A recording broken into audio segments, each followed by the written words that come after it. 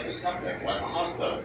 Others have said it, there are powerful floral scents, as if it was piped in to calm them down. When the doctors looked at the imagery, how did they react? Ele sentiu também. Quando ele examinou, ele falou para mim que ele sentiu também um cheiro de dor aqui. Ah, era perfume. Era perfume. Ele ficou com mais cheiro. Did you still have evidence that it was still visible? Você tem uma marca? Eu tinha que me esconder igualmente. Não é o primeiro da pessoa. Não foi só comigo, não. Foi todas as pessoas que vieram para os juntos. What is special about what happened to you and Colares is it is unusual in the whole history of the UFO subject for these things to attack humans. We don't understand why it happened here, what was going on. Olha, eu não sei não. Eu não sei nem como dizer para vocês porque ele atacava.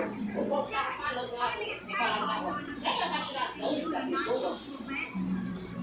It's very similar to what has been reported in cattle mutilation cases where something from out of the sky comes out and carves them up and takes samples, different parts of the blood and body.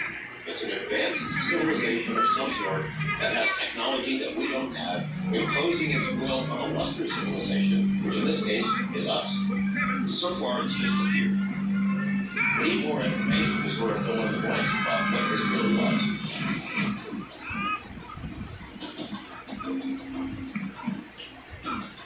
The local investigator in the Berlin area connected us with a woman named Laura, who also has a story about being attacked from lights in the sky.